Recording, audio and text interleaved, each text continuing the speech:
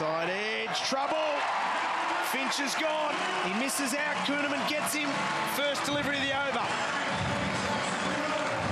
Yeah, Aaron Finch loves left-arm orthodox spinners, and you can see his eyes just lit up. He was trying to hit him over cover.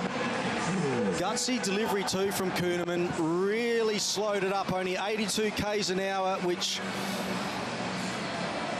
Aaron Finch liked the look of, but there must have been just a fraction of turn there, and it's produced the thick outside edge and a pretty simple catch there to backward point.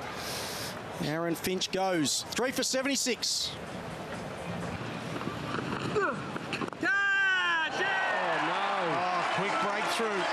So Wells is gone. He's quickly gone, and Kuhnemann's had a huge over here. And suddenly the Brisbane Heat have grabbed this game by the scruff of the neck. Well, Kuhnemann, what an 18 months he's had. And his ODI debut for Australia in Sri Lanka, having a huge impact here for the Brisbane Heat alongside spinner Mitch Swepson, and that one a real dolly from Jono Wells. 2 big wickets in the over. Finch gone, Wells gone. Are we going to see Dre Russ come to the middle? The Renegades now 4 for 78. Taken. He went the reverse. Hit it straight to the fielder, and the end of a wonderful knock.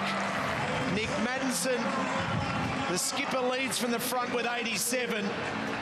Hits it straight to Colin Munro, who took an easy chance. The reverse sweep, it's been so profitable for Nick Maddinson tonight. Great execution. Colin Munro wobbled around a little bit, but safe hands. And an amazing innings from Nick Maddinson, his highest score in the BBL. He goes for 87. He set the Renegades up fantastically well. The score now 5 for 156.